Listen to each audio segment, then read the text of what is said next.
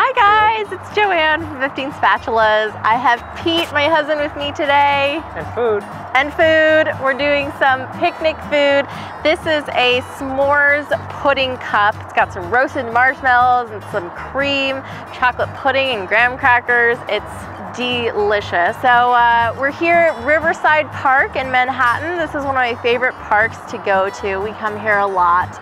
And so each of the next couple of weeks we're going to do a picnic recipe, plus I'm going to show you a picnic spot in New York. We're getting out of the kitchen because it's nice and warm in summer. Actually, it's not really warm today. It's warm enough. All right, let me show you how we did it. To get the chocolate pudding started, place 2 egg yolks in a bowl and whisk this for about 60 seconds or so until it thickens up and aerates a little bit. Then add in 2 tablespoons of cornstarch and whisk that in. And it'll start to get too thick and kind of hard to whisk, so measure out 2 cups of whole milk in a measuring cup and add a few splashes of the milk, about 1/4 cup, just to help it come together easier. And you don't have to measure exactly 1/4 cup here because all the milk will end up in our pudding anyway. And once that's combined, you can set that bowl aside.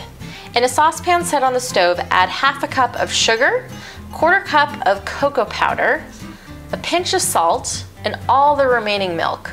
Whisk that to combine, and it'll look clumpy at first, but don't worry, it will all smooth out. Just turn the heat to medium-high and whisk and cook this until the cocoa milk is hot and at a scalding temperature, which is about 180 degrees Fahrenheit. If you don't have a thermometer, you can see little bubbles will start to form on the side of the pan just before it comes to a boil.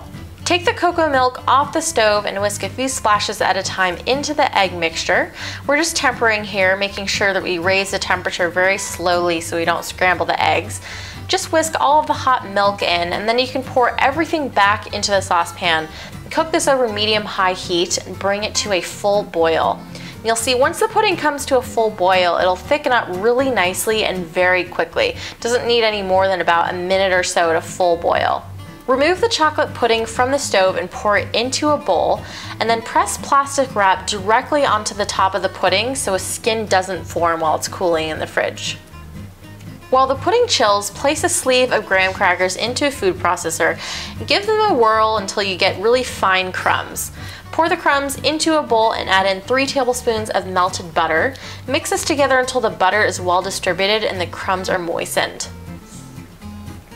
Take a scoop of your graham cracker crumbs and place it into a little jar. You can press the crumbs down with your fingertips to get a compact layer.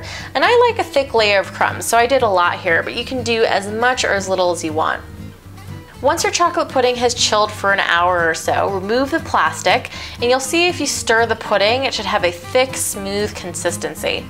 Take spoonfuls of your chocolate pudding and layer that on top of the graham cracker crumb layer. You can smooth that out with a spoon to flatten. Next, we're going to make some whipped cream. Just place a 1/2 cup of heavy whipping cream into a bowl and add a tablespoon of confectioner's sugar and whisk this together until it's thick. Place spoonfuls of the whipped cream onto the chocolate pudding layer. Then you can smooth that out with a spoon. And then as a final touch, you can roast a couple of marshmallows over the stove. Just brown them, it shouldn't take more than 30 seconds each. Then place the marshmallows on top of the whipped cream layer. Put the lid on your jars, whether they have screw tops or clip tops, and then it's ready to take on your picnic and enjoy. All right, ready? I'm ready.